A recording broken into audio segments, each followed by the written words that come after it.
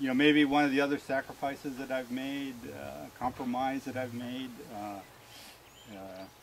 you know, is that there's a lot of other good causes out there, and you know, maybe I'll become, you know, one of those people that scream and yell, you know, about doing this or that. You know, try to take up some of those other worthy causes. I really enjoy working with young people. It's exciting to see the crew come together, to finally understand what we're trying to do here, you know, to, yeah, I mean, I try to pass on the information, you know, to people who at least think they want to farm. But I just enjoy the work, the physical work aspect of the work. You know, I like seeing the season unfold every year. It's different every year. I like working with the seasons. You know, I mean, gives you something to complain about most of the time. But yeah, I mean, it's something new every year, day to day.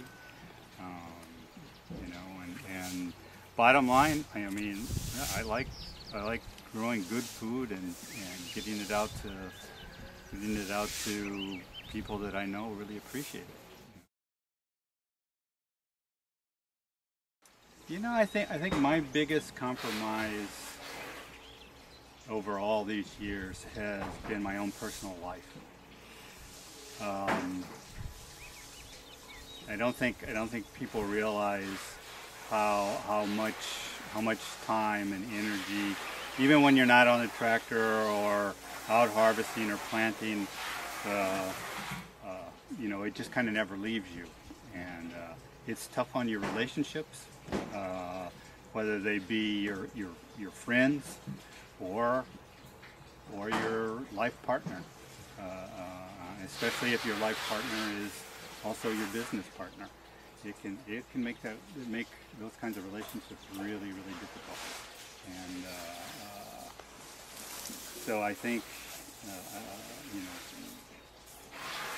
I think for me that would probably be my biggest compromise that I've had to make.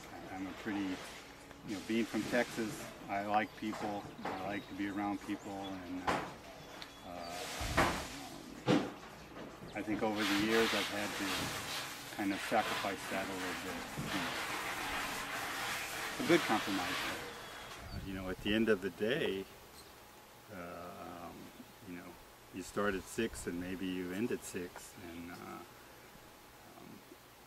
you often don't have enough energy to go in and prepare the food that you've been growing all day long, you know. And that's kind of sad, but luckily there's good local beer that can make that a little easier. Yeah, I mean, my hope is to you know, continue farming as long as I'm physically able to, as long as you know, people still want to come here and you know, learn what we're doing, and you know, I've told several apprentice groups, because they ask, you know, well, when are you going to know that it's time to quit? And I think when I can no longer say goodbye to them, when it already is, you know, you get a group of people and you spend 6 months together, you get really close, and at the end of that time it's hard to say goodbye, you know, and at some point in time I'm not going to be able to do that.